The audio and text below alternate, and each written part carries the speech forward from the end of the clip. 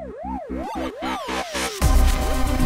last festival is in captivity. The galaxy is at Hello, welcome to GameGazm. I'm Brent. I'm Jay. And what have we got today, Jay? Well, Spearhead Games have been kind enough to give us a preview of their new game, Stories: The Path of Destinies. Woohoo! Let's check it out. Once upon a time, there was a hero. Yes, it's Stories: The Path of Destinies. We got to play a short preview version of the game, and we're here to tell you what it is and why it should be on your gaming wishlist. Stories: The Path of Destinies is an action RPG being developed by Spearhead Games, a Montreal-based independent studio that previously developed Tiny Brains and Arena's Cyber Evolution. Although they are an indie developer, they do have a lot of AAA experience amongst their ranks, so they are definitely one to look out for. Stories is set in a fairy tale universe made up of floating islands. You take on the role of accidental hero Reynardo, ex-pirate, clever rogue and fox. Ooh, I say. That's the animal. Ah. He's managed to get caught up in a war against the Mad Emperor, and when we meet Reynardo, he is on the run from the Ravens and needs to make a decision on what he can do to aid the rebellion. This is where story starts to get interesting. You are instantly met with a decision to save your oldest friend Lupino, who is being held captive by ravens, or leave him to his fate and hunt down the pieces of the legendary weapon Sky Ripper. Both decisions have their advantages. Lupino can come up with plans that can help, whereas the Sky Ripper contains the power that can potentially turn the tide of war. What would you do? Sacrifice your friend to gain the power of the Sky Ripper, or risk letting the sword fall into the enemy's hands and save your friend in the hope that he can come up with another plan?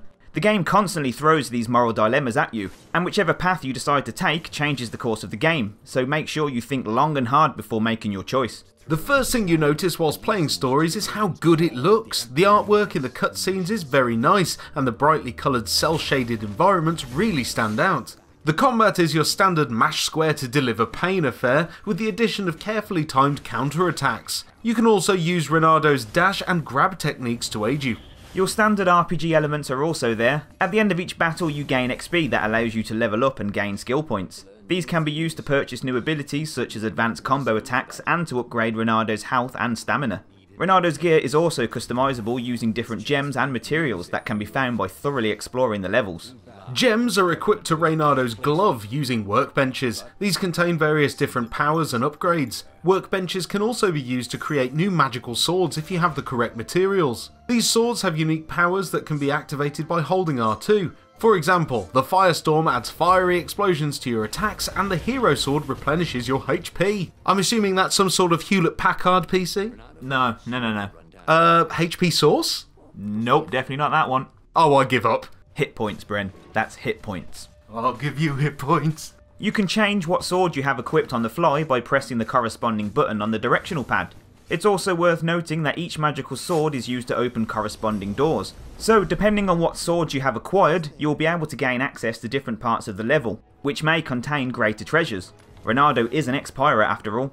At the end of one of the two levels we had access to in this preview, you are presented with another choice, and as you would expect, they have different benefits relating to your previous choice. So the replay value of this game will be truly amazing. I am really looking forward to getting my hands on the full version of this game when it launches. There hasn't been a confirmed date at the time of recording this video, but we are told to expect it in early 2016, so in the next few months hopefully. Well done, Spearhead Games. Well done. Every choice has its story. Every story has its hero. What kind of hero are you? And there you go, so that was Stories: The Path of Destinies. Colourful RPG from Spearhead Games. So, Yeah. From what you played then, how do you think the rest of the game is going to go? Hopefully much of the same as what we've already had. I mean, in the preview we only got, I think, 2 enemy types, so Right. you know, there's not a lot of variation in the way you fight, but I'm hoping the main game will feature some boss fights, more enemies, bigger locations maybe, because the 2 areas we got to explore were quite small. But like we said in the voiceover, we had different swords, we'd be able to open new areas to the map and find more treasures and upgrade some more stuff. So Yeah. I think it's looking really exciting. Nice, and well, seeing as it's coming out very soon, Yeah. they said Q1, didn't they? So, I mean, I suppose it's almost finished, almost ready to drop. I would have thought so. Looking from what I played in the preview, it feels very polished. I mean, I know it's only a preview, and that's what they took to PAX South as well. That same preview. We didn't really mention anything in the voiceover, but was there anything in there that you felt was perhaps like, ooh, this doesn't feel finished, or is it all quite tight? It's all very tight, apart from there's a slight issue with the frame rate. Now I know we don't like talking about frame rate here, but you would have seen in the footage, and I can put some up now, when your character's moving, it does jump a little bit. So I'm assuming this is because it was through Steam, so we played the preview through Steam, but the actual game's coming out on the PS4, so maybe it would have been fixed by then. Maybe we can let it go because it's just a preview. But, yeah, and frame rate doesn't really bother me anyway. But if I had one thing to pick on, it would be that. It would be that. Yeah. Well, that's only a small deal. That is, like you said, probably going to be fixed straight away. I would have thought so, if it's not already. Awesome. So, yeah, great one, Spearhead. Looking forward to playing that in full. But sadly, that's all the time we've got for in this video. If you liked it, don't forget to hit the like button and smash that subscribe button if you haven't done that already. Because, we do a lot of this kind of stuff every week. Every week.